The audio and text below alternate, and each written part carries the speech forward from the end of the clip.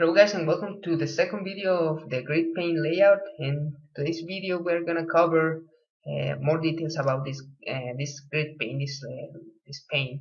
Okay, so let's go directly to this slide, and these are the 3 points that we're going to cover today. And the first one is the column and row constraints, and inside of it we are gonna review 3 concepts: the minimum, the preferred, and the maximum size of a column or a row. And then we're covering the vertical and horizontal rows.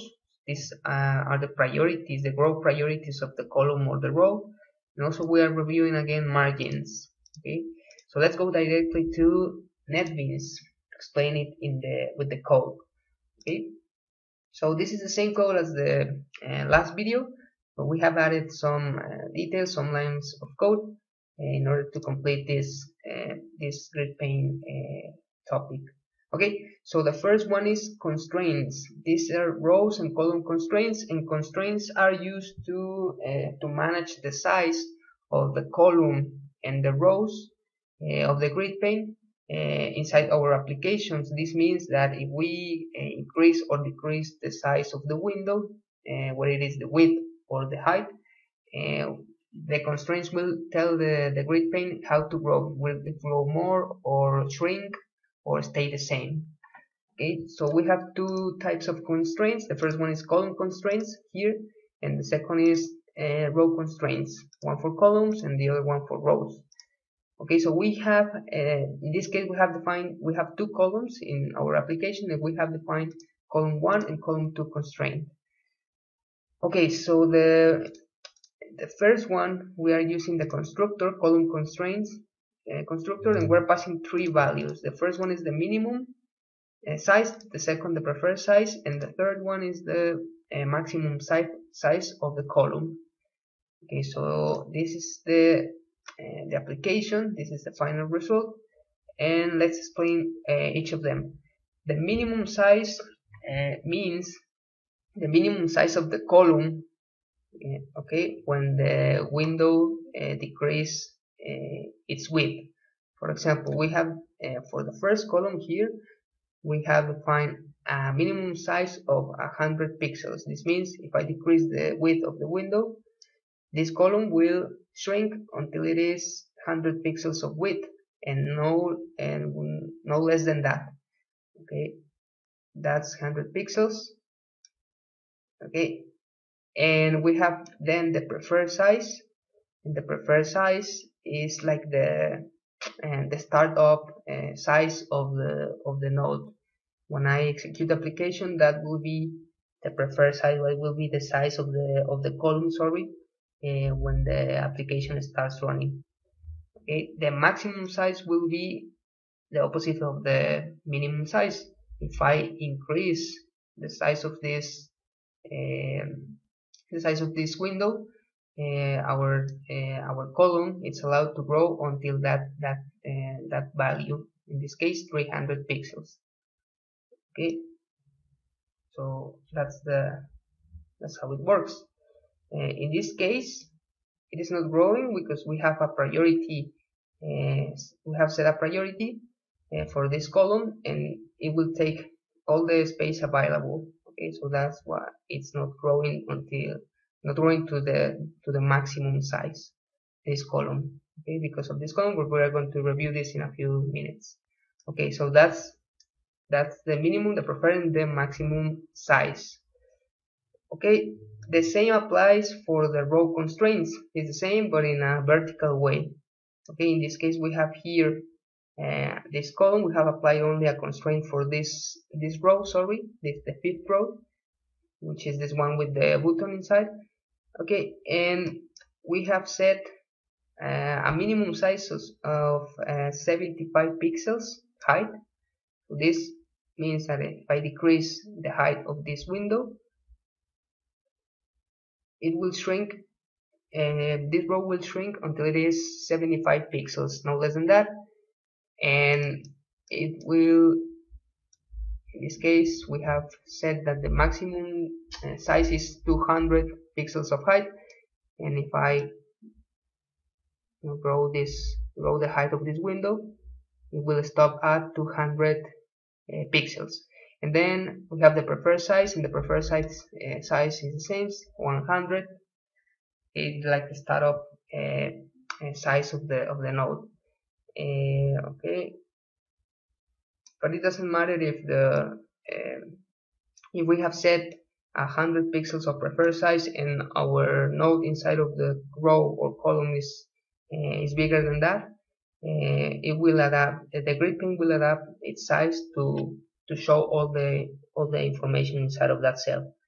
Okay, so the preferred size is only is there, but it can be modified by the application if it is needed.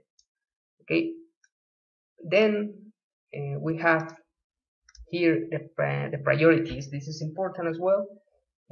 For example, for the column 2 constraint here, with 200 pixels of minimum size, 300 of preferred size, and here we are saying that the maximum size is the max value. The maximum number of pixels available to grow. There's no limit. Okay, it's not fixed like this one. There's no limit to grow. It can grow whatever it needs to grow. Okay, for this constraint, we are setting the horizontal grow priority, which will be always. Okay, this means that this column has the priority to grow whatever it needs to grow in order to fill all the space available in the window. Okay, horizontally. We're talking horizontally here. All the space available. Okay, so in this case, we have this text field here, and as you can see, if I increase the width of the window, it is growing. Okay, no matter the size of the window, it is growing with it. Okay, so it has the priority to grow with the window to fill all the space available. Okay, this will only happen if we set this double, this constant value, max value here, because there is no limit. It can grow with the window. Okay, no matter the size of the window. But we can say, for example, that we want to to define a limit for this column to grow. So we can do it. For example, we here can say that we want it to stop at 600 pixels. It will will keep the priority, but it will stop at 600 pixels. So let's take a look. Okay, here. Okay, so let's increase the size. And as you can see, it grows. Okay, but when the column, sorry, is 600 pixels, it will stop growing. Okay, that's the limit. That's the limit for the GridPane to grow, for this column to grow. Okay, so that's how it works. The priority. We have more priorities. We have a row priority with a different method which is set b grow, and row 5 has an always priority, so it means that it will fill the space available in the application, but will not grow. It won't grow more than 200 pixels, as we can see here in the row constraint. Okay, so that's how the priorities works.